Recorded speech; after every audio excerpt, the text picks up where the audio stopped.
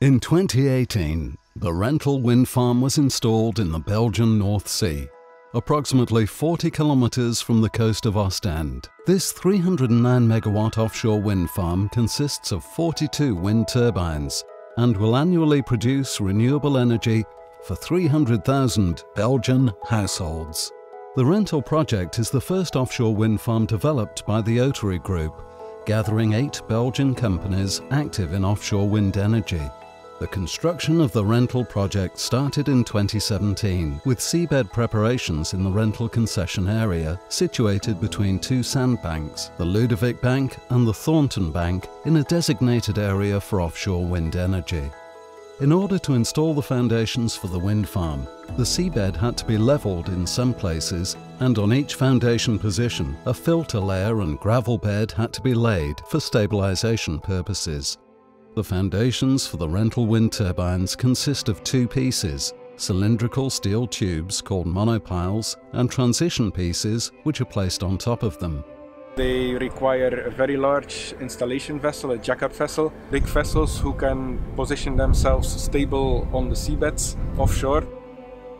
The TPs are in fact placed on top of the monopiles. They are equipped with a boat landing and a ladder to provide safe access for the personnel for later maintenance and inspections.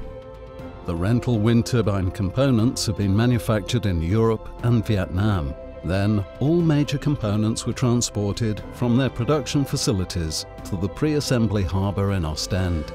The use of specialised roll-on roll-off vessels with a movable bow and the landing pontoon in Ostend made it possible to just drive the cargo on and off board.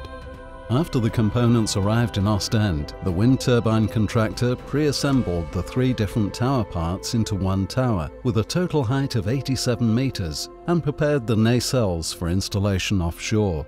To install the wind turbines at sea, all components were loaded onto a jack-up installation vessel. For each trip, the vessel could carry and install 2 complete wind turbines. That's 2 towers, 2 nacelles and 6 rotor blades. First step is to install the tower of the wind turbine. The tower was completed onshore in one piece, so one piece will be installed in less than 2 hours onto the foundation. Once the tower is installed on the foundation, we can start with the next phase, and it's the installation of the nacelle. The nacelle hosts a generator and converters and other electrical equipment which allows to transform the wind energy into electricity. The blades are installed one by one in a horizontal position, and each blade has a length of 75 meters, which is almost equal to the entire wingspan of an Airbus A380, the largest passenger plane in the world.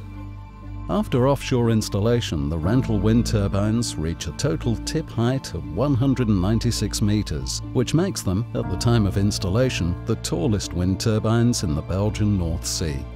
Within the wind farm, almost 50 kilometers of infield cables were laid to link the wind turbines to each other and to the offshore transformer platform. This platform is a large steel building with 4 decks, weighs 1,100 tons and is also installed on a monopile with a transition piece. It is designed to endure the extreme weather conditions in the North Sea for 25 years.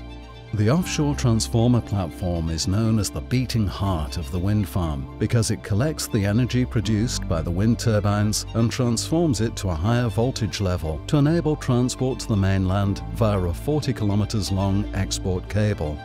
At the start, we cleared obstacles to allow the works to continue along the route. Several obstacles were inspected, and we also found a few unexploded ordnances, bombs, which had to be removed by Dover. The cable-lay vessel and the barge positioned itself roughly 5 kilometers in front of the coast of Zeebrugge. There the cable was transpooled from the cable-lay vessel to the barge. Then the barge started moving on anchors towards the coast of Zeebrugge, whilst the cable-lay vessel moved towards the offshore transformer platform.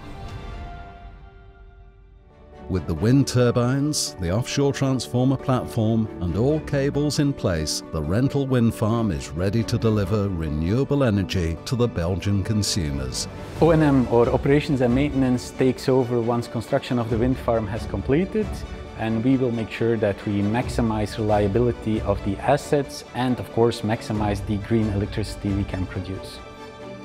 Belgium is really a front runner for green electricity, especially offshore, and it's amazing to be a part of this evolution and being part of the first projects in Belgium of offshore wind energy. The offshore environment can really be challenging. Therefore, all our colleagues need to be able to count on each other, and teamwork is of the utmost importance. We're here on top of the wind farm, about 100 meters above sea level. This is where you really feel the wind, which we harvest and convert into renewable energy. Being here on top of our wind farm, in between all other Belgian wind farms, gives an amazing feeling. This is what every offshore worker does it for. After years of hard work, our wind farm is now installed offshore and everything went according to plan. We can look back on a very successful execution of a large and complex project. It has been very challenging, but a strong focus, professionalism, positive spirit and teamwork with all the parties involved made this a success. We are very proud of everyone who has contributed to the realization and the construction of the Rentel wind farm.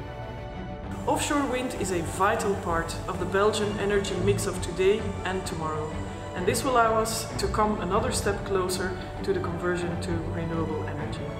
For at least 20 years, the Rentel wind farm will deliver electricity to the national grid and annually provide 300,000 Belgian households with clean and renewable energy.